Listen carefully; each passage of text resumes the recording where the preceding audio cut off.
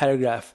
So Ms. Strauss will provide a presentation, and we'll end it with a recommendation for council to consider, and obviously any questions or discussion after that. All right, thank you.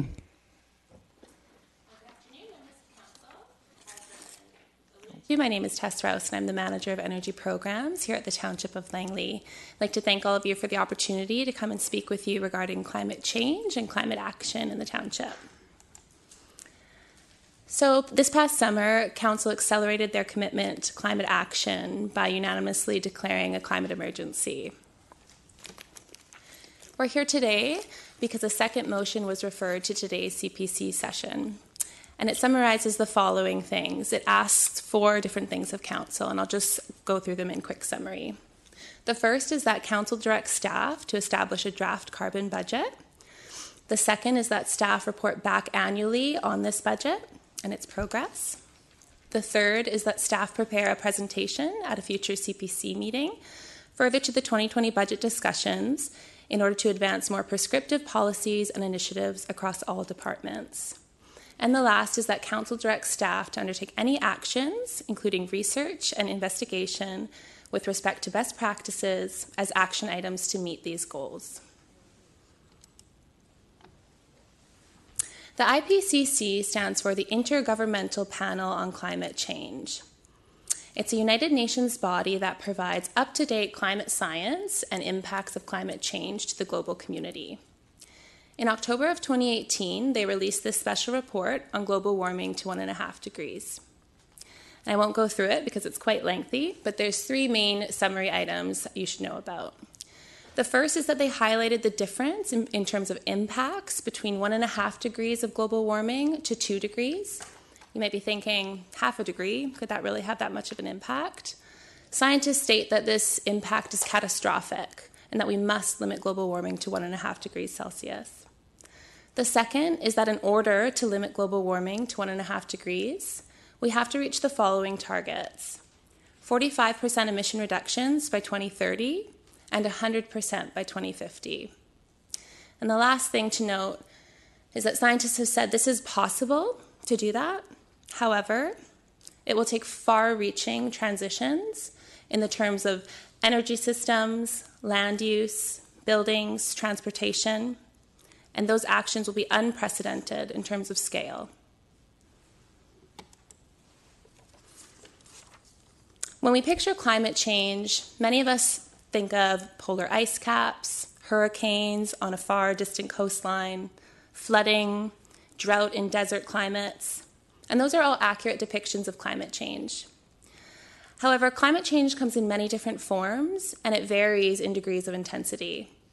And we're feeling climate change here in Langley too, in ways of extreme weather events, like storms.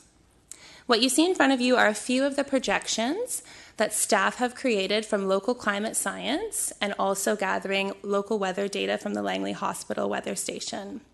I'm just going to highlight a couple of these for you. So as I mentioned, Langley is seeing climate change through unstable weather patterns, including large storm events, with large swings in heat and cold.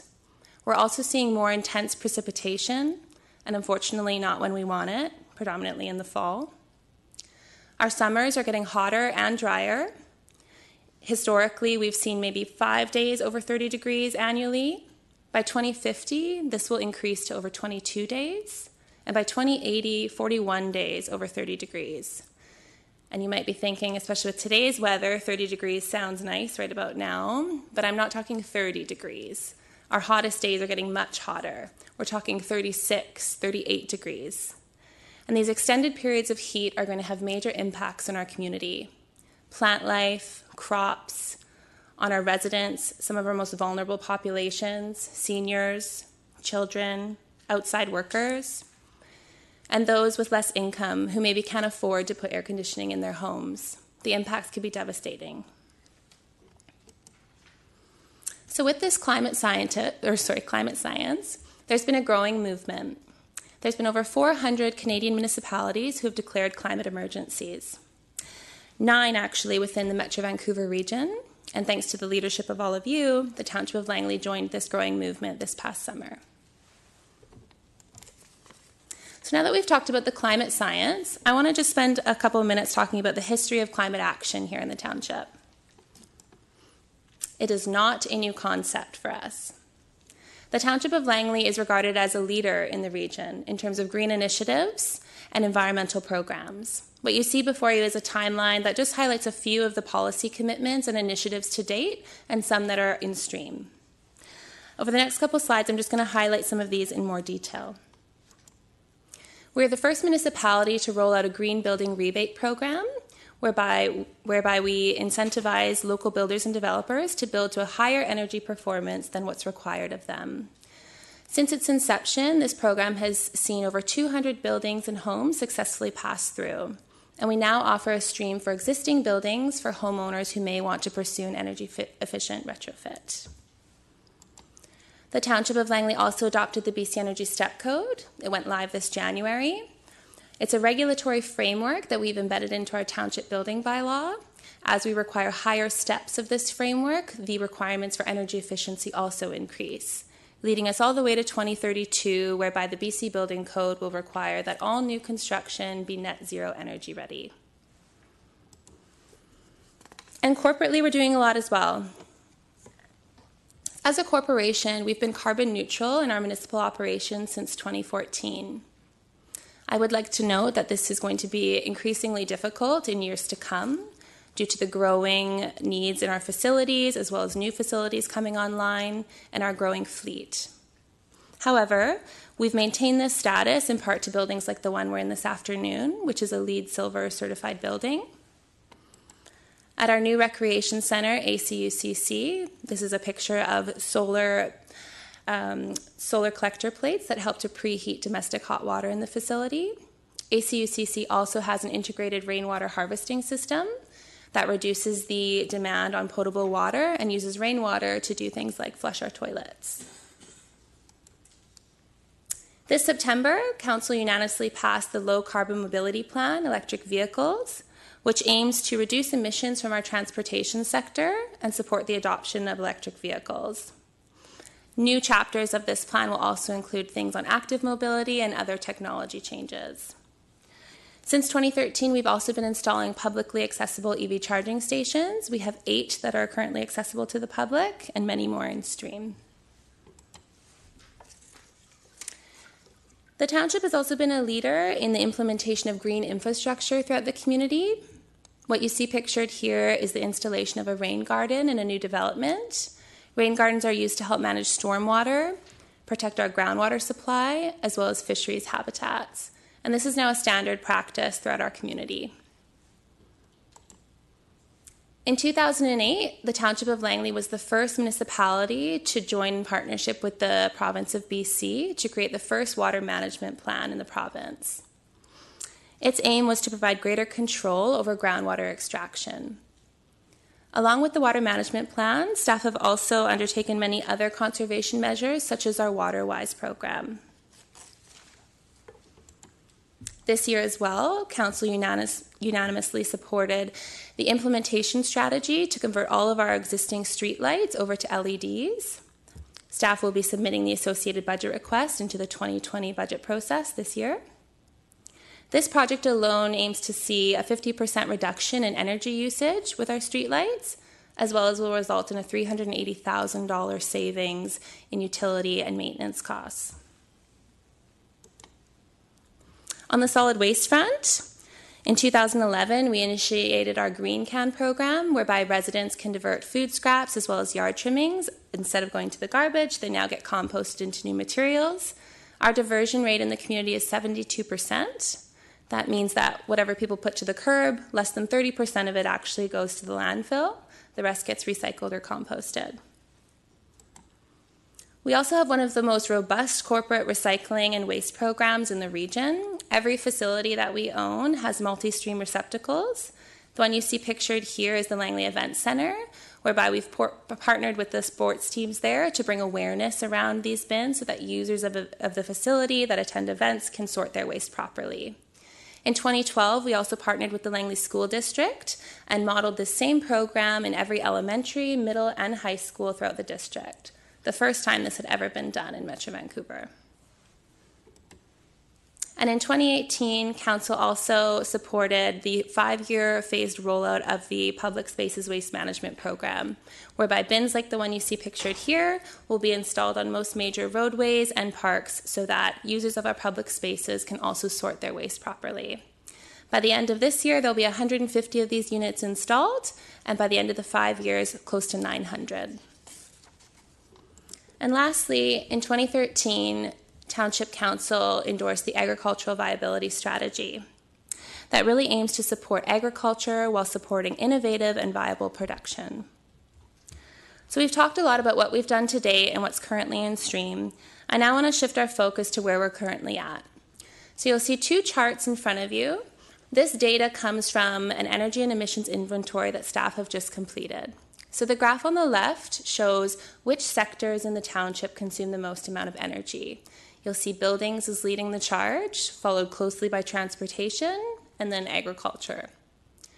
The chart on the right shows which sectors produce the most emissions. You can see there's a lot of correlation. However, transportation wins this one, with over 54% of emissions coming from the transportation sector, followed closely by buildings. So transportation is such a large sector in emissions because of the single occupancy passenger vehicle use in our community, as well as the commercial transportation hub that we see here, which typically utilizes heavy vehicle types which have a lower fuel economy. Buildings, although they use the most energy, they don't emit the most emissions, and that's due to the 2 fuel sources that are used to heat buildings, natural gas being high in emissions. However, in BC, we have a very clean electrical grid, and that's why only 30% of our emissions come from buildings. And then thirdly is agriculture. And so emissions are produced through things like livestock, agricultural equipment, the operation of greenhouses, etc. So if there's anything you're going to take away from these 2 graphs, it's this. 88% of our emissions come from 3 fuels: natural gas used in heating buildings, and gas and diesel used in running our vehicles. So those 3 fuels alone will be the top 3 targets for the climate action strategy that we're going to discuss in a little bit. So that's where we're at. Now we want to talk about where we're going. So this chart here shows a wedge of our emissions as of 2007, which is the last time we conducted this exercise. You can see we were just under 1 million tons of CO2e, which means carbon dioxide equivalent, but we'll just say emissions. And then the blue circle that you see hovering around 2017, 2019 is where we're currently at. You might be thinking, that looks like an upward trend. And we just talked about all the programs and initiatives that we're doing. So why isn't that going down? So it's a 17% increase from 2007 to present day. Without those programs and initiatives we just talked about, that increase would be much, much higher. So those projects and programs have really helped to tamper that. In the township of Langley, we're one of the fastest growing municipalities in the region. And due to that and also the rapid rate of development, our emissions will increase following a business as usual scenario. If we look all the way out from present day, that blue circle, to 2050, you can see that upward projection continues, just to where we hit over 1.8 million tons of emissions by 2050. And again, this is following a business as usual scenario. There is some good news. So thanks in part to legislation and policy from the provincial and federal governments, we will see some emissions reductions, even if we don't do anything different than what we're doing today. So at a very high level, the green wedge there shows a drop in emissions due to vehicle electrification and fuel improvements. I'm sure many of you have heard of the zero-emission vehicle mandate from the province, whereby all passenger vehicles by 2040 that are sold will be 100% electric. So that's what's accounted for there.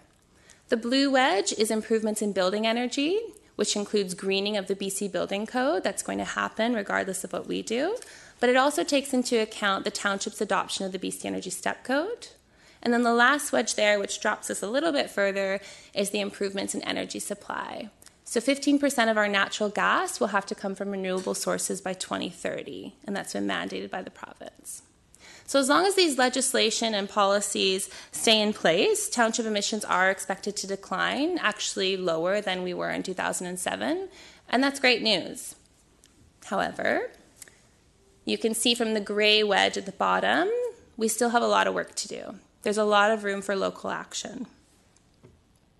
So we've discussed our history, we've discussed where we're currently at and where we're forecasted to go following a business as usual scenario. I'd like to talk now about where our region is forecasting to go under a different scenario. So the Metro Vancouver Board this past July adopted new emission reduction targets. 45% emission reductions by 2030 and 100% by 2050. Those may be familiar. Those are the same targets the IPCC is recommending. A Type 3 minor amendment has currently been initiated for the current regional growth strategy to amend these targets into it, and these targets will be used in new phases of the regional growth strategy as well. The higher the degree of alignment between the region and local governments, the more likelihood it will be that we can actually achieve these targets and limit global warming to 1.5 degrees. So with that in mind, staff have modeled what it would look like for the Township of Langley to hit those same targets. So the first blue circle there indicates where we would need to drop our emissions to in order to meet that 2030 target, and then all the way out to 2050, and you can see emissions at 0. That's where we'd need to get to. As an example, to meet the 2030 proposed targets, Township of Langley emissions would need to drop 500,000 tons in the next 10 years. That's 50,000 tons per year. So for context, approximately 50,000 tons of emission reductions could be achieved by 7% of current trips taken by vehicle over to active modes of transportation like walking, cycling, electric transit, replacing 15,000 current vehicles on our roads with zero-emission vehicles, or the replacement of 11,000 naturally gas furnaces with electric heat pumps. There's a wide variety of combinations of actions that could be used to meet those targets. Those are just a sample of some, just so you can all understand the magnitude of action that's required to meet these targets. So concurrently to Council's declaration of the climate emergency, staff have also been developing the climate action strategy, which will pull together a comprehensive set of actions that will align the township with meeting the targets that the region has adopted, and that will also help to create a more resilient community that can adapt in the face of our changing climate. In more detail, the climate action strategy will form a unified document built upon both mitigation and adaptation. What do those mean? So mitigation is the proactive response to climate change. It really looks to lower emission reductions across all sectors and can be done through actions such as compact, mixed-use communities, active transportation, electric vehicles, high-performance buildings. Adaptation is a responsive approach to climate action and really looks at how to lower the risk to our community in the face of our changing climate. And that can be accomplished through also a variety of actions, such as protecting our groundwater, emergency preparedness, reducing our risk of flooding. So the climate action strategy will bring together actions from the 3 plans you see along the bottom: our corporate energy and emissions plan, our community energy and emissions plan, and our adaptation plan. We'll focus on pulling together the targets, visions, goals, and actions into one strategy. So as part of the climate action strategy development, staff hosted a public climate action event on November 5th. We had over 100 attendees come out that night, including members of council. And it was very evident from this event that this is an issue that our community does care about and expects us to take action on. We surveyed attendees that evening with poster boards, polling sessions, and we got a number of different ideas from them on what they'd like to see us do in terms of climate action. I'm just going to share a few of those with you. These are the top 5 that came from that evening. I'll just read them quickly. Review and revise the official community plan, zoning and building bylaws, and neighborhood and community plans under the umbrella of a climate crisis. Build a complete network of separated bike lanes. Electrify all buildings. Require water metering to promote water conservation. And stricter regulations for pollution and construction to protect environmental areas. So along with public engagement, staff have also been diligently working with staff across all departments from every division here in the township to pull together plausible actions that could align us to meet these 2030 and 2050 targets. And while we're still in the infancy of this action planning, a number of priority areas have emerged for us, 7 in fact. So I'm going to walk through each of them and talk about what the intent or goal would be behind each of these areas. So the first is zero emissions mobility. Make walking, cycling, and transit preferred transportation options and transition to zero emission vehicles. Zero emission buildings require all new buildings to be zero emissions, energy efficient, and climate resilient, and radically increase zero emission retrofits and resiliency in existing buildings. Zero waste, foster the transition to a zero waste community by maximizing waste reduction, reuse, and recycling. A thriving agricultural industry, produce local food with sustainable and innovative practices, and ensure agriculture is thriving and diverse with a focus on serving local markets. Resilient natural environment and water resources, enhance natural assets, increase biodiversity, and conserve resources through resilient and adaptive management practices. Resilient and green infrastructure, support the development and maintenance of green infrastructure and naturalized areas to improve resilience. And lastly, renewable energy innovation and leadership. Support the development of local and renewable energy systems and emerge as a regional leader in sustainable and innovative practices.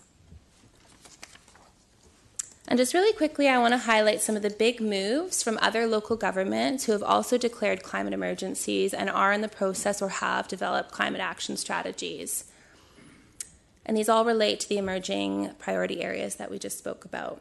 So the City of New Westminster, the city will prioritize climate emergency initiatives over other non-climate related priorities in the 5-year financial plan, including the reallocation of capital where necessary. City of New West again, 60% of all trips will be made by sustainable modes of transportation, walking, transit, bicycling, zero-emission vehicles by 2030.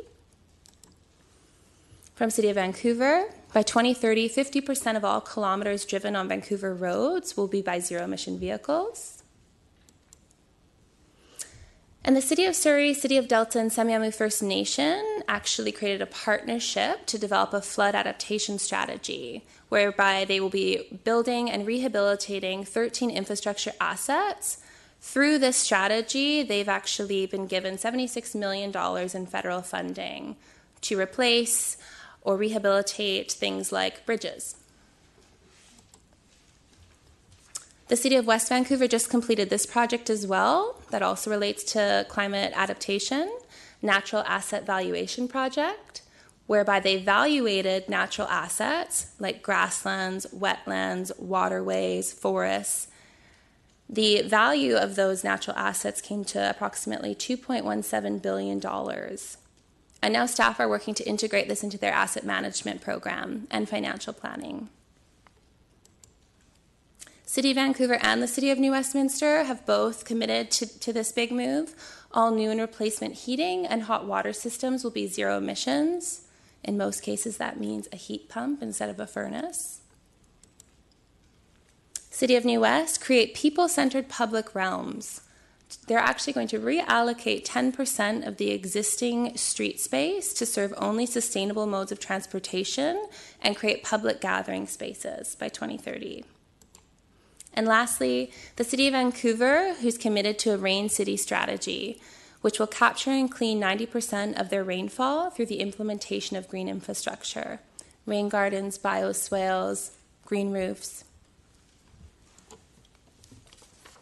So in front of you is the project timeline for the climate action strategy. As I mentioned, we're currently identifying possible actions through comprehensive internal engagement.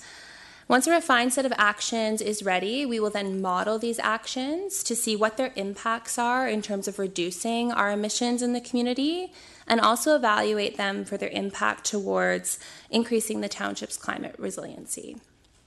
Staff are proposing that in mid-2020 we come back to Council with a draft climate action strategy for your consideration, at which point we'll also be asking you to support comprehensive public engagement on the draft strategy so that we can further refine the actions and implementation plans for them.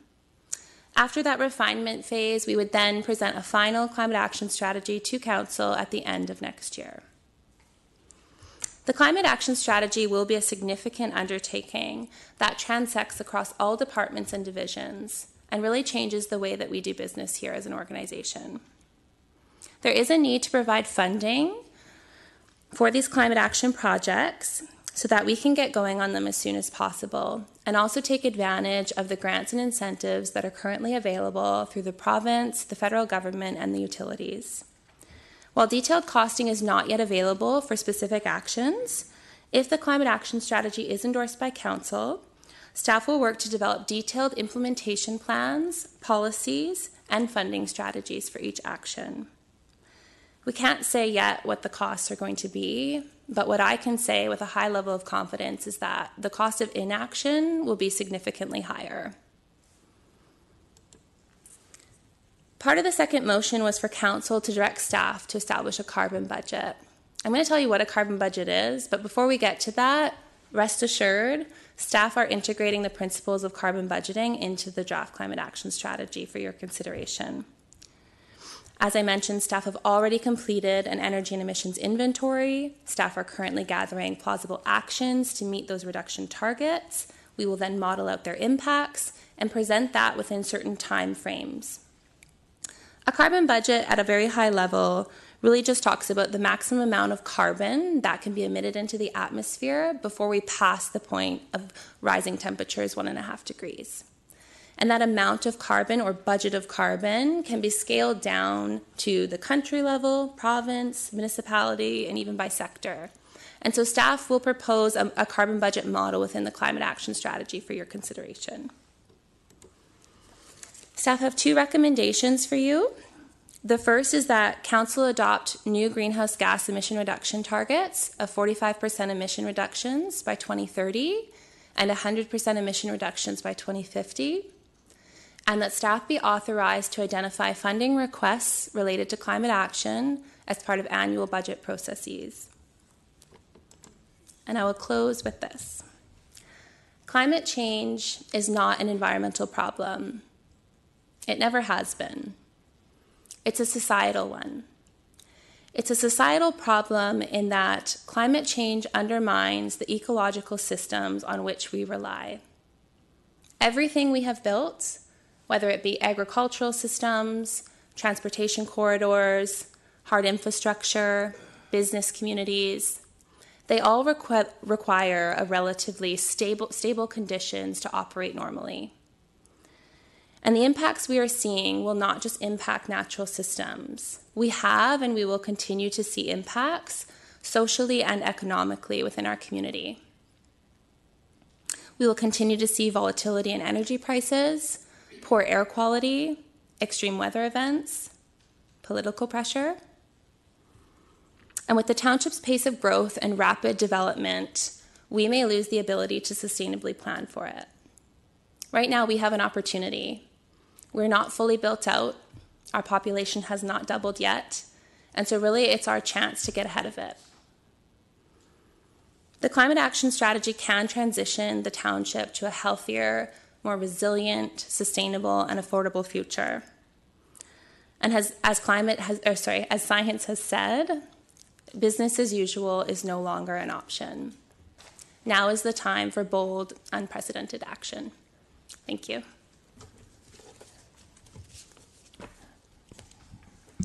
Thank you for your presentation. Do we have any questions or? Oh, right here. Councillor Whitmarsh.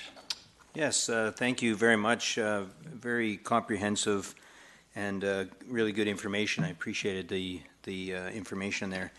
I had a few questions with this, and one was when you talk about putting together a carbon budget for the township, does that include in a carbon budget sort of the additional costs to buildings or to roadways, for example, accommodating a separated bike path, which was one of the things you'd mentioned. Does that include the increased cost of those kinds of things when you talk about a carbon budget? What does that mean? Not exactly, no. So a carbon budget, as I mentioned, talks about the allowable amount of emissions that we can emit before we pass that certain threshold, right? And so that amount of carbon gets scaled down via city. So the township has a certain amount of emissions in order to meet that 2030 and 2050 target. However, as part of the carbon budget, we would need to address what actions can get us to meet those targets. And therefore, in what you're asking, we are trying to provide financial strategies and cost implications to each of those actions. So that would be part of the draft strategy. Right, okay, so that's helpful. So we have a carbon budget which outlines sort of the budget and the level of emissions we have, and then we have a budget which outlines, a financial budget which outlines the cost to accomplish that. That's correct. Okay, that's helpful. So the idea of reducing emissions by 100% by 2050, I'm not sure I'm grasping it entirely. Maybe just sort of explain it a bit more for me. It seems to seem that we want to reduce by 100%, which means to zero. Mm-hmm. So zero emissions from buildings, from vehicles, from all those things. Is that a reasonable target to expect from all of our buildings and all of our vehicles in 30 years from now? Good question. There is technologies there to make buildings right now zero emissions. There's also obviously electric vehicles, active mobility to get people out of their cars to transition transportation to zero emissions. When we say that, it's really at a high level just for simplicity. Typically, a city can reduce almost to zero. And what cannot be reduced down typically is offset through projects like carbon sequestration or offset projects in other parts of the world. So typically you'll see us or cities get all the way almost to zero, but then there is going to be a small wedge left until technology catches up that we'd have to offset in other ways. Right, okay, so this isn't just for new buildings or new vehicles. This is for even existing buildings, converting them to become zero emission. That's correct, and actually that's the bigger problem. Yeah, for Typically sure. How we like to phrase it is new construction or buying a new vehicle is really just stopping the bleeding, yes. But we have a lot of work to do for what's already here. For what's already here. Yeah. Yeah, very good point. One other question I had was not too long ago, recently, our new federal government sort of committed to the idea of planting 2 billion trees in Canada over the next decade. It was suggested by the Green Party that wasn't near enough, that it should be 10 billion trees over the next decade. Do we have any information about how many trees we plant totally in a given year here in the township? Do we? I mean, you may not know that off the top of your head, but would we have information about the number of trees we plant on an annual basis here in the township? I defer to Raman for that one. Madam Chair, the answer is yes, we do. We keep a very accurate record of all the trees that we plant, whether through the development approval process or whether as part of the capital budget process. Okay, so we don't need that here today, but that is something that we could get, and we could find out sort of what our plan would be over the next decade in the township of Langley in terms of tree planting. Absolutely. Okay, that's awesome. Thank you. Councillor Arneson. Thank you, Madam Chair. Thank you so much for what you've given us today in terms of your presentation. I know that you're just covering the thinnest layer of what you actually do and how much you've actually thought about this process. And so I do appreciate, I call it the condensation of this to touch upon, I think, the important local government elements. One of the things I've always said, and appears to be true, because more people are saying it these days, this is the most important layer of government. We're actually under-resourced and underfunded, but we have the capacity in our toolkit to do so much, and particularly around climate change, because most of these activities take place within our local community. And so I really appreciate the opportunity that we've been given to look more concretely at what our activities are and find ways actually to promote climate action through them. So I just want to touch upon a couple of points that you mentioned. So the first one, well, actually, first of all, I should get this out of the way. I have a petition that I have here that's been signed by some local residents who are very keen to see us move forward. So I'm going to hand that to the clerk afterwards as part of the public record. And it's interesting, though, that the preamble to their petition really is exactly more or less what the recommendations are that you're bringing to council, that we adopt the targets of the 45% emission reductions by 2030 and 100% by 2050, and also that the other part, that you're authorized to identify funding requests. That's really an important consideration. I know that there's lots of funding options that are becoming available, and that's something that staff has to be aware of and deal with as we go forward, because many of these things could be partnered with other levels of government. My question element has more to do with the timeline, I guess, of this strategy, and I'm trying to compromise in my own mind the abilities of staff to, first of all, get authorization to move forward with this, then put together a comprehensive plan, then to get the engagement, etc. It's just challenging from my perspective that if we're already in a mode where we know that there is a very critical time frame in which we need to take action, then in fact we are by default delaying action in that sense. Can you give us any comfort that some of these things are already going to be contributing to our climate action plan without, the formal assessment of it all? I think what I'm trying to say is what you're suggesting will go above and beyond what we're already doing and will take a lot of community buy-in, but just that degree of comfort that we know that we're proceeding at a fairly good pace.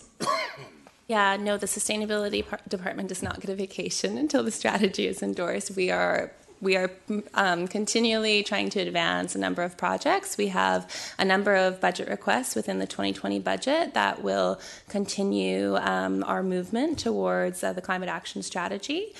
As well as really the climate action strategy looks to really accelerate some of the actions and plans that have already been endorsed by council. Included with that would be our corporate energy and emissions plan, which was adopted in 2016, as well as a number of the other initiatives that we're already doing, included in the low carbon mobility plan that was adopted in September. Oops, sorry about that.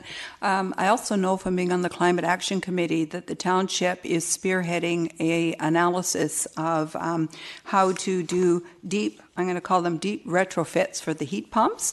And I certainly think that across the region in particular, all other communities are looking at us and that information, because we have a lot of buildings that are not being built to the STEP code standards, like any standard maybe, or step one, but they're going to be in existence for a long time. And how to ensure, firstly, that buildings are available to be retrofitted, and secondly, how do we make that economically viable for individuals? Can we incentivize that with partners in some way, to make sure that we're doing the right thing for buildings that will be lasting for many, many years, and also energy conservation and savings that can be achieved over time. Mm-hmm. Yeah, no, that's a partnership program actually with the Township of Langley, the City of Vancouver, and a number of other local governments. So we've hired a consultant to really target industry as to how we could target existing homes and reduce the emissions within them by things like changing over their heating systems to heat pumps, added insulation, better windows, all of those. So the goal of that project is to come up with a retrofit package that would radically increase the deep low carbon retrofits within existing homes. I have another question. I'm not sure if it's something that you could come up with any detailed information at this time, but I'm just wondering, for the existing plans that we have, like the green building rebate, is there any way for staff to calculate what percentage of greenhouse gases those kind of buildings would represent in our overall picture? Yes, we do. So the Green Building Rebate Program, which is based on the STEP code, the BC Energy STEP code, really does target energy efficiency in homes, which is obviously very important. That's typically where you'd see a reduction in your operating costs for your heating systems. But it doesn't inherently actually target greenhouse gas emissions. So that's something that a number of local governments are working on right now, is which to come up with almost a sister code to the STEP code that really looks at targeting greenhouse gas limits in new new construction, as well as how that could be transferred over to existing homes as well. Okay, thank you. You're welcome. Councillor Richter. Yes, thank you very much, and I apologize for my lateness today, but you certainly got my vote on this, and I want to move the recommendations. I did have some questions, though. With regards to the first one, that it says adopt targets of 45% emission reductions by 2030. That's 45% emission reductions from what? And should that be specified in here? Yeah, it's usually specified from 2010 levels. From the 2010 levels, okay, so we can add that in. And also with regards to the second one, the funding requests related to climate action, what kind of budget requirements are you anticipating at this stage? So as I mentioned, we've submitted a number of budget requests for the 2020 budget, which will be coming before council shortly. So in terms of new funding that would be required, we're requesting $725,000 in capital and $300,000 in operating, and that spans a number of different projects that are already been developed, and implementation strategies have been refined for those. Okay. Also, a member of this council has expressed concern over the number of trees that are being planted. Do we keep track of the number of trees that are being cut every time we approve a development proposal? Raman's saying yes, we do. We do? Okay. And can we get a copy of that record sometime? Yes, you can. Okay. All right. With the chair's permission, I'll move the recommendations with a correction to the first one, or amendment to the first one. I think that we still have a few more people that would like to, that have questions. So should I go through the speaker list first? Okay. So we have, are you finished, Councillor Richter? Yep. Should I move on? Okay. Councillor Ferguson. Oh, yeah, thank you. And we always like to see fresh, young faces come forward, but thank you for young people. I'm not, and I'm going to say I'll see more on there. Okay, anyway. Must be getting, I need more coffee. Okay, where we're at today, and I, don't want to forget, our past. Right, and I almost come to a point where I have to almost lecture myself and others. Is we introduced recycling, and the region has years and years and years ago, and regardless of that, introducing recycling, we still have a problem in our society with people throwing garbage out the window, people not picking up cigarette butts, and people, if you walk down any street, leaving, debris everywhere. We still have that problem within a 21st century society. Our family adopts a street, we go out and pick up garbage, that people, we don't understand why it would happen, would throw out their window or leave on an ongoing basis. So education is something that's out there. As a teacher, I taught for a number of years, we used to clean up the schoolyards on a regular basis. I mean, these are all information, it's all almost incomprehensible under the society we live in, that that still is a number one concern. We have huge commitments to our solid waste. So then we're going to skip into recycling. We still have to educate people how to recycle properly. Again, if you drive down the lanes or alleys of Metro Vancouver, not just Langley, you will see people strewing paper and recycling incorrectly, not doing their green. Again, education. So here we are there. And the last thing, of course, my wife and I are big thrifters. We move things around, we recycle clothes, we do other things. Again, that generates, to the clothing industry is a huge use of water and other things, as you're aware. So these are all things. I sit on a liquid waste committee. People flushing rags and other debris down their toilets puts a huge infrastructure problem on our major sewage treatment plants. In fact, it could jam the rotors that run the plants, and that's hundreds of thousands of dollars to repair. Again, that's education. So here we are today talking about things which are extremely important, but we don't want to lose sight of the fact there's still minor problems that aren't being addressed even today. So I know we still have to, it's not your fault to do that, but no, and my last thing, trees. The minute anybody in this world puts up a tree in an area in a boreal rainforest, You know, you put a dwelling up, you're going to have to cut trees down.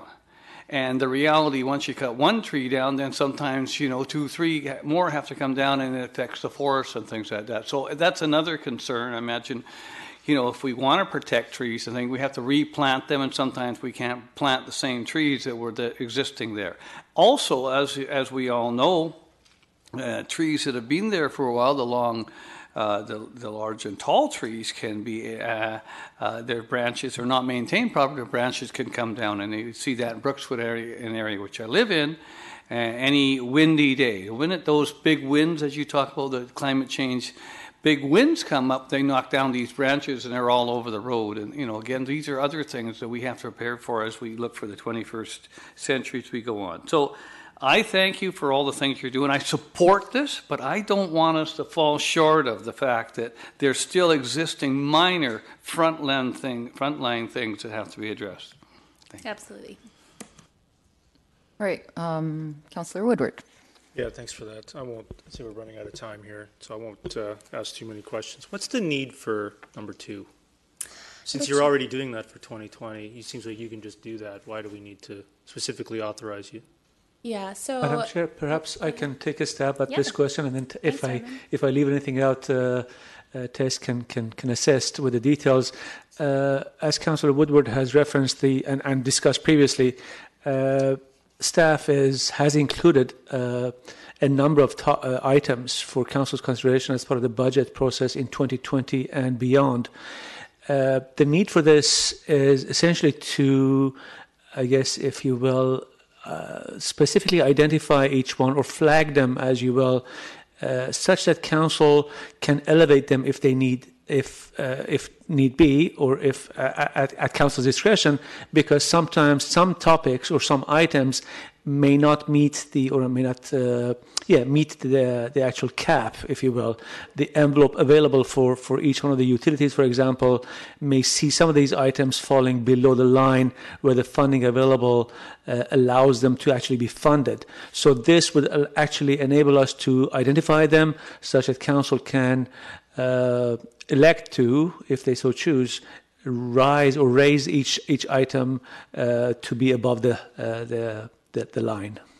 So just so I can clarify that, Mr. Sevi, am I interpreting that correctly, suggesting that there will be some combination on an annual basis which are inside the funding envelope based on number 2? Is that how I should interpret that? That's correct. As you know, staff already goes through a prioritization process as we prepare our budget or the budget requests that are then presented to Council for consideration. Those relate essentially to health and safety issues, legislation that requires us to do certain things or take certain actions, or whether a specific request for funding allows us to leverage or acquire or obtain a grant or be successful in a grant application. So those types of criteria already go into our submissions to Council, and sometimes some of these items that Ms. Rouse has identified as totaling approximately $1 million or thereabouts may not meet any of those objectives or criteria. So we're just highlighting that we will, with Council's authorization, identify those regardless of where they might fall within the budget envelope or outside. Helpful, thank you. Number 1, you mentioned 45% from 2010. Mm-hmm. What would the percentage be from 2020? From 2020 levels? Or 2019, doesn't matter. Yeah. So the problem with that, and I actually didn't make that an error, so 2010 is the base year that Metro Vancouver has adopted in the IPCC. The last time we did this emissions inventory was 2007, so we'd actually be recommending 45% emission reductions by under 2007 levels. The reason we haven't proposed 2019 or 2020 levels is just because of the availability of data. So typically the CEI, which is the Community Energy and Emissions Inventory released by the province, only comes out every 3 to 4 years. So 2007 and then 2017 were the last years in which we had a full, complete set of data. So then can I ask about the percentage from the 2017 levels? I'm trying to tell you where I'm trying to get to. I'm trying to get to an understanding of what the reductions are from what we're producing today, not what we were producing 12 years ago. Yeah, so from today, we would be looking at a 45% reduction from 2017 levels under 2007. So that would be 500,000 tons of CO2. Now you're confusing me. So you're saying it's from 2017, but you're using 2007? I'm not understanding it. Sorry, so 2007 is just our base year. So it's 45% emission reductions from the 2017 emissions inventory, which is the most current emission inventory we have, compared to 2007 levels. Okay, so it's 45% from 2017 then? Yes, compared to 2007 as our base year. Okay, so yeah, I'm sorry, I'm just not, you're gonna have to walk me through this again. Sure. Because 45% emission reductions by 2030, so council adopts targets, 45% emission reduction by 2030, but we wouldn't have any understanding of what we're committing to. So Or at least I wouldn't, I'll speak for myself. Yeah, maybe that chart there. So I can grab the mouse again. So here in 2017, this is where we're saying we're currently at, so which is about 1.5 million tons of emissions. Okay. So we want to reduce this 45% in relation to 2007 levels by 2030, bringing us to about here. Okay, so maybe I could at some point, when it goes to council, I could get the percentage from the 2017 level to the target level? Sure, Rather than this 45% from 2007, which I think is a bit confusing because as I've grown up and this climate change issue continues, how many world conferences have we witnessed where politician after politician after politician sets targets and never meets them? Right. And so I don't want to be one of those politicians. And so what I'm trying to do is avoid becoming one of those politicians. So how do I get a grasp over the exact percentages, the volume, and how we're going to achieve that target before I endorse the target? Okay, yeah, so we can definitely go into more detail. I guess how Metro has adopted the targets and how we're proposing is that it's a 45% reduction from 2017 compared to 2007 levels. And so that percentage, that 45%, would equate out to approximately, we'd need to drop our emissions by 500,000 tons in the next 10 years. Just to draw a comparison, we need to drop our current emissions by half. Exactly. Close enough? Yep. Plus or minus. Yeah. That seems challenging in 10 years, especially for us growing at the rate that we're growing and that we're largely a greenfield-based development municipality, say versus other like New Westminster, which are infill-based, right? They're going up, they're not going out. We're going out, and that we're also going to be expected to keep pace with some of these other municipalities. So it would be nice to have some, rather than just say New West is doing a great job, maybe it's easier for them to do a great job and understand it maybe in a regional context rather than simply saying, we're going to look at it in a vacuum and achieve this, which may be much more costly and much more challenging for a greenfield-based municipality to achieve. Yeah, if I may comment. Great, any feedback you have. So what scientists have stated is that these are the only targets globally that have to be met. So every city needs to meet these in order to limit global warming to 1.5 degrees. And I understand your concern that we are growing. We're one of the fastest growing municipalities. Our rate of development is unprecedented. But instead of looking at that as a negative thing, I challenge you all to look at that as an actual opportunity. We aren't fully developed. We have not seen the population growth that other municipalities have had. It's actually more cost effective and there's more opportunity here to do it now than to wait till we're fully built out like some of the other municipalities are now facing, where they have to do, for example, within their building sector, retrofitting those buildings to reduce emissions is much more costly and much more difficult than just putting in new restrictions for new construction.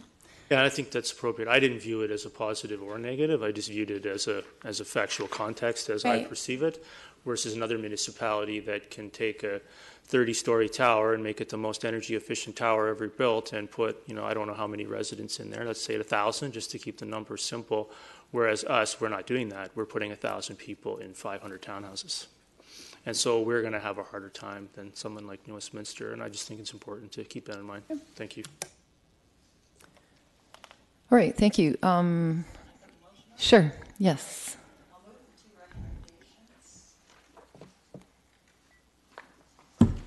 Recommendations with the inclusion or amendment of emission reductions from 2010 levels, just to make 2007 levels. 2007 levels, okay, by 2030.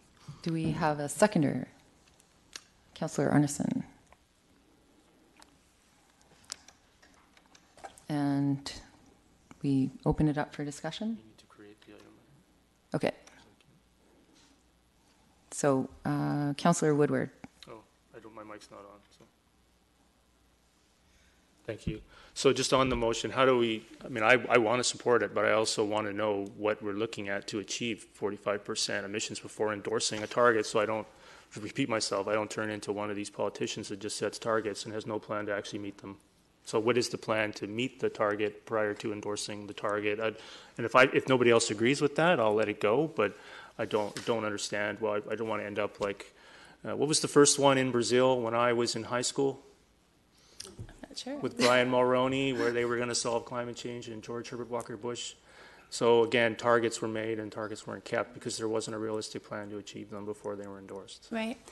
If I may comment, typically the way we've created targets with plans related to the environment in the past have been to create the action plan and then to calculate out where that gets us to. And in the face of climate action and the climate emergency, local governments are taking a different approach where, based on climate science, we're setting the target where we're trying to get to, and we're backcasting from there. We're working backwards to say, if that's where we need to get to, what type of action, at what time scale do we need to get these things done in order to meet those targets? So hearing your concern, it's absolutely valid, and that's why we're trying to create this comprehensive action plan to meet those targets. However, it would be nice to have a signal that we are going in the right direction so that we know what we're aiming for. Okay, and I'll just add for the debate. I think I'm going to support it. I'm not going to be saying no to establishing targets and trying to meet them, but I do find it, without any idea of what it's going to cost or how it's going to be achieved prior to endorsing it, it seems a little bit reversed to me, but I understand your logic. Thanks. We have another question from Councillor Whitmarsh. It's not really a question, it's just a comment with regard to the motion, and number two, I certainly understand Councillor Woodward's concern about not necessarily having the plan in front of us of how we're going to get there, but I do like the idea of having a target for it. I think setting a target allows them to set the plan in this case, and this is a target that everyone else is sort of agreeing to around the world and around Canada.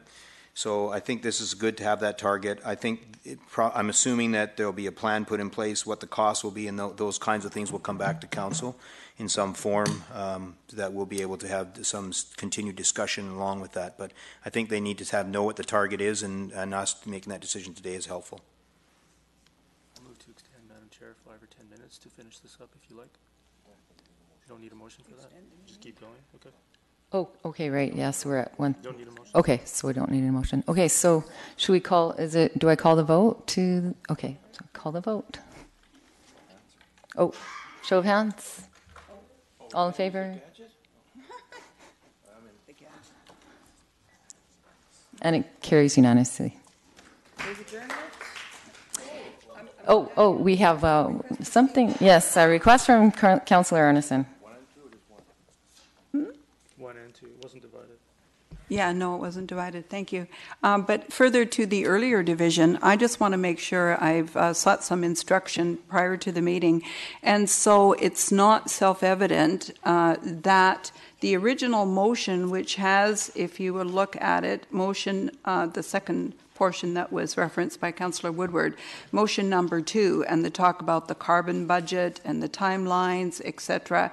So I just want to make sure that that's actually endorsed by council and moves forward to staff, because it is not necessarily, it doesn't follow that just because we're saying yes to these recommendations that we are endorsing that part. And I think that part is very important to the entire conversation for the reasons that Mr. Safey mentioned. So I just want to move part number 2 also be forwarded to staff by council resolution. Any discussion? Just to pause for a moment. So what we've effectively done is, this is a council committee of the whole, is we've made the first recommendation back to council. So the first recommendation will go back to a subsequent council agenda. What Councillor Arneson is now saying is that on the bottom of page 3 of the agenda, on the top of page 4, we have the items that were previously moved and seconded at the council table that were referred to the CPC session. Councillor Arneson is effectively recommending to council through her motion that these therefore be adopted.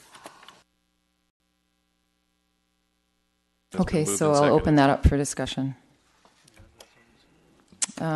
Councillor Whitmarsh. Oh, okay. So Councillor froze. Mayor froze. Thank you. No, I'm quite happy with the motion that we just passed. I don't think this one is necessary. I haven't really prepared for this one.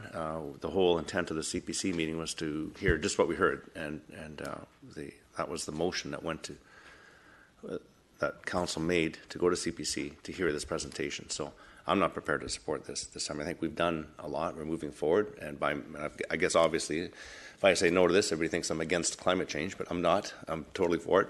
But this is not the right time to do this. Thanks. Councillor Woodward.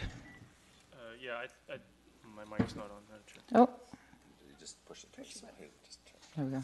Yeah, thanks for that. Okay, so yeah, I think I read this. I think I'm happy to, rather than endorse this,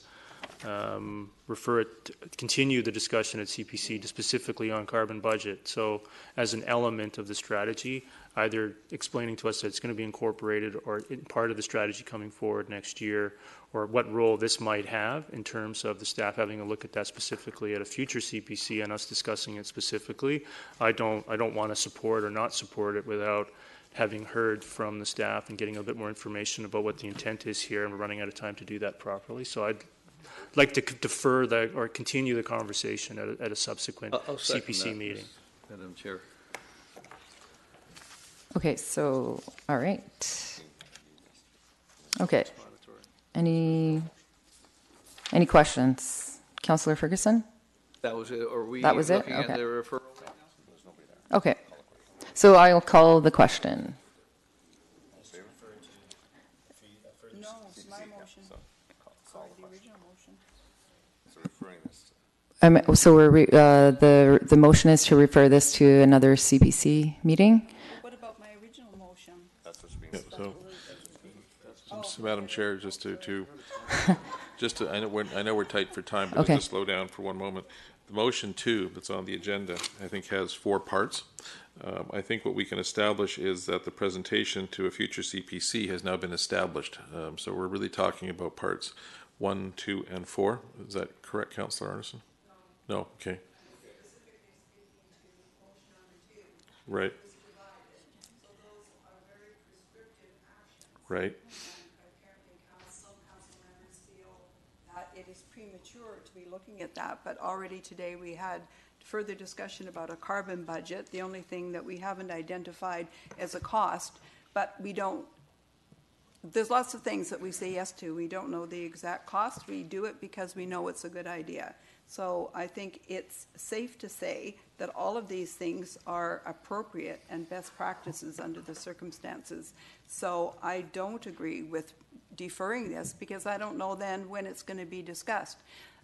We've already delayed on this for 30 years. I can't underline that enough. And for those who don't maybe think that it's a really big crisis, I think that that's wrong. And I think that it is prudent. I will quote staff, either do it now or do it later, but later is going to cost a lot more. That's paraphrasing. So I think that it is unfortunate if we're going to take a let's delay approach and base that on, well, we're not exactly sure what the implications to the budget would be, because I don't know that that's a really good rationale for why we shouldn't be allowing staff to move forward in a very holistic and comprehensive way in the manner in which we're going to eventually have to consider these. Of course, they're difficult numbers. If it was easy, we would have done it a long time ago. But I'm not supporting sending this to CPC. I think we need to do it now. Thank you, Councillor. My question, though, is more specific, and that was there's 4 parts to the motion number 2 that's being suggested for deferral, but I believe there may only need to be 3 parts. The first part is referring to a carbon budget. The second is reporting back annually. The third was to prepare a CPC presentation, and the fourth then was the undertake any actions, including research and investigation, with respect to best practices. My question is, as part of your motion, is item 3 therefore redundant by the presentation we saw today? Oops. Oh, let me get your. That's okay. Thank you, Mr. Backen, for your clarification. That's very true, because we, at that time, did not have the presentation today. So you could strike out that language. I don't think it's going to help the motion any, but yeah, that would be true. That would be redundant at this point. And just for clarity purposes, the deferral to a subsequent CPC is of 1, 2, and 4 that will then be proceeding. Okay, we have. Are you good, Councillor Arneson? Okay. Okay, so now we have Councillor Long that would like to speak. Thank you very much. Yes, so I'm glad that was clarified, because it was getting a little confusing for me over here too, because item 3, we certainly have had a great discussion about item 3 already. So, but we've also touched on items 1, 2, and 4 in this presentation. So maybe it'd be interesting to find out what the next steps would normally be. Because it has to come back to council anyway before, I mean, certainly the CPC are going to recommend that it comes back to council. That's the motion that we voted on and passed. But would it not come back with 1, 2, and 4 also come back to council kind of wrapped up with what we've discussed today? Because it's not going to be as clear, I don't think, when the motion that we've passed to bring it back to council, right, motion 1 and 2 that we looked at earlier, that was passed, isn't really clear cut on what's you know, it does say we're going to advance and do the 45% and all that, but would it not also come back with some of these items? And I'm just trying to say it may not require another CPC meeting, but it could require a bigger and a better, not better, but a bigger and a more in-depth discussion when it comes back to council, including these items. It may have, by implication, included some or all of these components.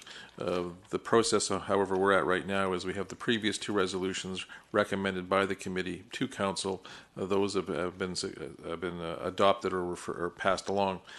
Councillor Arneson then made the motion to deal with these 4 items, now 3 items independently, and the motion on the table is to defer these to a future CPC meeting. Again, there may be some crossover by implication, but these are now live topics because of the motion. So I would think that if I supported the motion, which I'm going to, I think, that those 1, 2, and 4 would come back along with motion 1 and 2 when it comes back to council. And that would give us an opportunity, I think, at that point to defer it if need be, for more information, to discuss it further, or to even divide, or even to come up with new recommendations, right? Substantively, you're likely correct, but the challenge we have is procedurally, items 1, 3, and 4 are now on the table. I'm looking for a destination. They 1, could 2, be, and 4. 1, 2, and 4. They could be referred to council, which was the original motion. However, now there's an intervening motion to refer or to defer these to a subsequent CPC meeting. So again, implicitly, some elements may be contained, but the actual technical process would be that these items would be discussed again at a CPC session. Okay, well, hasn't helped, but thank you. Councillor Woodward. Yeah, I'd like to speak to the deferral to subsequent CPC. So the reason I wanted to do that is I wanted to discuss number 1 and somewhat number 2 and number 4 in more depth before endorsing them. Like, I have a number of issues that we don't have time to get into. Establish a draft carbon budget. Sounds great. For both corporate and community emissions. Well, I'd like to get that fleshed out. I think the corporation versus the community, we need to understand what that means in terms of endorsing the creation of a carbon budget to impose restrictions upon community emissions. That needs to be explored at the council, in my opinion, related to planning and land development. So now the carbon budget is only specific to planning and land development. Well, I don't like that. And a broader transportation analysis, I don't know what that means or what that entails or what that achieves. For which policies are aligned in limiting warning to 1.5 per specific safe limit. Is 1.5 unsafe? Then maybe it should be lower. So I just wanted to flesh this out rather and then work on it as a council, which I thought CPC is for, rather than endorsing specifically how this motion is worded, which heads off in a bunch of different directions that don't seem necessarily specific to a draft carbon budget. So that's why I wanted to discuss it further at a future CPC meeting rather than just voting against it. If the referral fails, I'll be voting against it, but it's not because I don't want to solve climate change. Thank you. Councillor Richter. I agree with Councillor Arneson. We need to get on with this.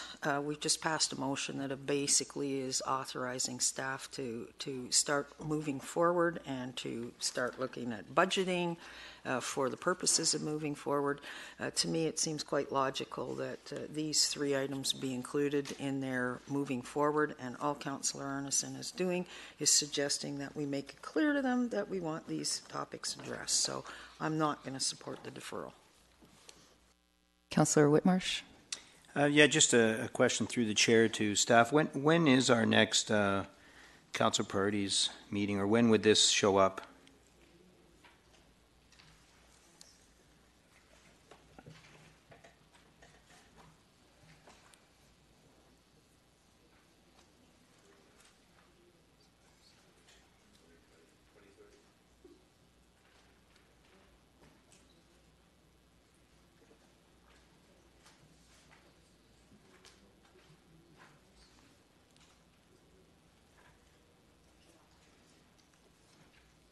Our best estimate at this point would be probably May, June, given the current time frame, unless we were to bump or preempt something else. Okay. Yeah, I mean, I appreciate the concern by Councillor Arneson and Councillor Richter that we need to get on with this and get moving and so on.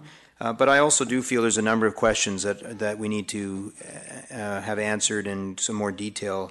In addition to those that Councillor Woodward mentioned, I do think in the 4th area it does talk about doing some research into those things that are best practices. And while today we did have an introduction into some of the things that different communities have adopted, I would like to sort of have a recommendation from staff coming forward on what exactly are the things that they think we should adopt here in the township of Langley. Those are great examples, and maybe some of those things would be good for Langley, but there might be other things that we would like to do or other ways that we would like to move in Langley. And I think that would be helpful in number 4 to have that kind of conversation at the council table about what are the best things for us, what kind of things do we really want to get at and begin to adopt in the township. So I think having another council priorities meeting, another discussion, if there's another place to do it that's better than CPC, I'm happy to do that. I don't want to slow it down, but certainly the comments of us doing this for 20 and 30 years and not doing it or neglecting it for 20 or 30 years maybe in some cases adequate, even though we did hear that we've been doing this in the township since 2001. We've been addressing these, and we're one of the leaders in the area and in our local community. So I think another number of months as we really digest this and come up with the best strategies is the way to go forward. So I'm fully supportive of dealing with climate change, but we need to do it right, and we need to have the best solution for Langley. Councillor Long.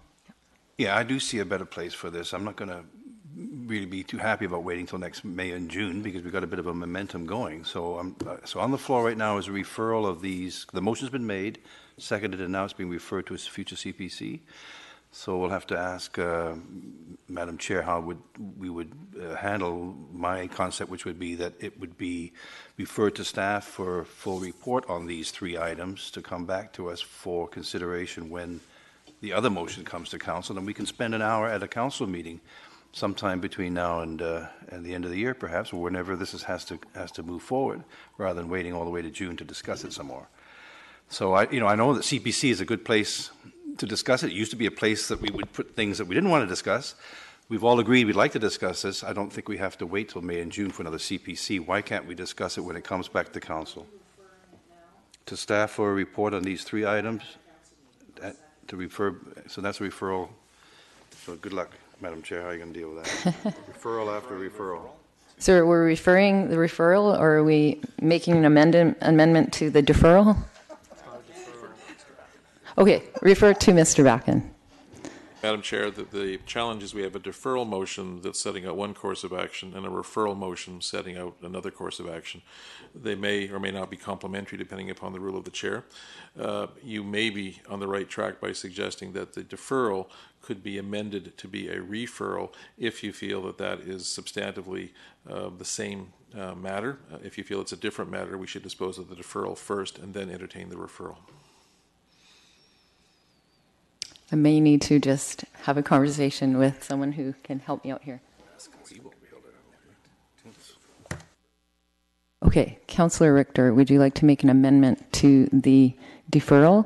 Yes, I'd like to change it to a referral to a council meeting. Okay, so do we have a seconder?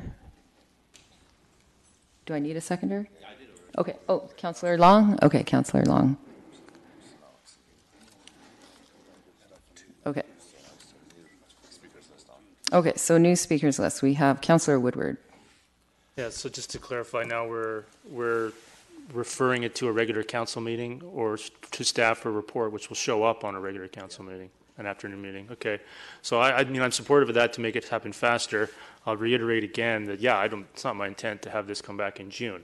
For me, I would be quite happy to schedule, and would have it's done now, but I didn't get a chance to do it further. I would have been quite happy to move to schedule a special meeting or an additional CPC meeting on a Monday, which has not been scheduled, before the end of the year to discuss this item specifically, rather, because I think this format is better. We get more than one chance we don't get just two chances to speak. It is a bit more collaborative. It's a bit more casual. I don't necessarily want this to go to the more formalized structure, and maybe we can have a discussion before staff run off and report on a motion that we haven't even endorsed. So I would like to have that discussion. Maybe we can discuss the idea of a special CPC meeting. I don't believe CPC meets enough anyway, and the fact that this can't come back till June kind of proves that.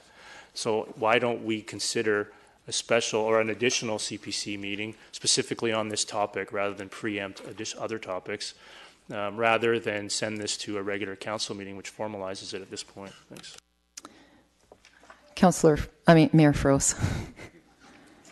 There may be some difficulty in getting a CPC meeting prior to Christmas. I know we have a workshop coming up. I'm sure people's agendas have already been filled up with other things on Mondays.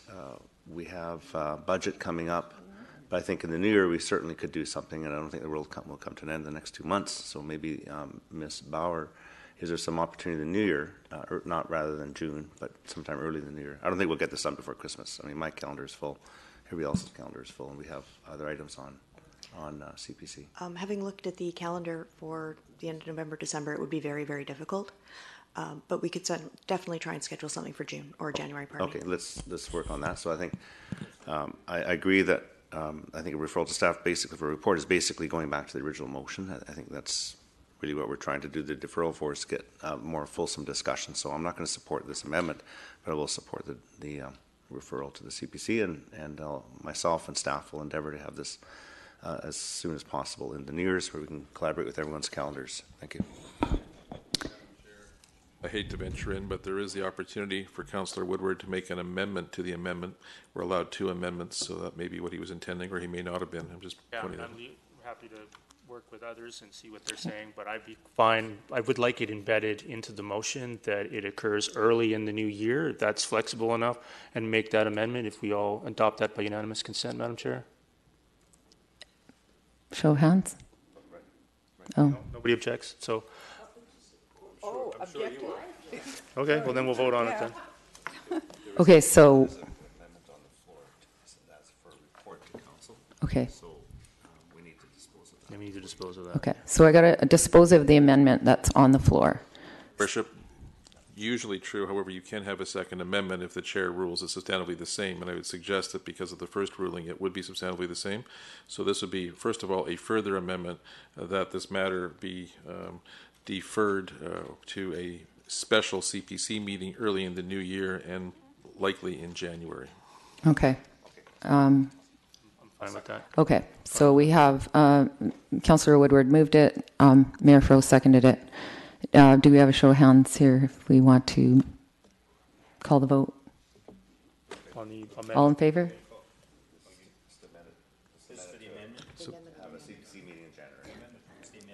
Amendment to the amendment. Okay, the amendment to have a CPC meeting in January, or as close as we can. Yes, show of hands. All in favor? Opposed? Opposed. Okay. Then the next step is to call the question on the amendment as amended. So I will call the question to the amendment on the Can I have that read back, please, Madam Chair? Yes. So the amendment was originally that this matter be referred to staff for a report. That was the first amendment. We've had an amendment to that amendment that we actually have a CPC meeting early in the new year. So now that we've passed the amendment to the amendment, we still have the amendment to the main motion to be passed. So the question is, usually it'd be the same parties supporting the amendment, and then we'll call the motion as amended. So I'd like to call the motion as amended. No? Call the amendment to the amendment. Okay, Sorry, you want to call the amended motion. Sorry, I've confused that. You want to call the motion as amended. Okay, so the motion as amended. Oh, we have some discussion. No? Okay. All right, show of hands. All in favor? Opposed? Opposed? Okay, that's done. So motion to adjourn. Terminate. Terminate. I'll get the language one of these days. Oh,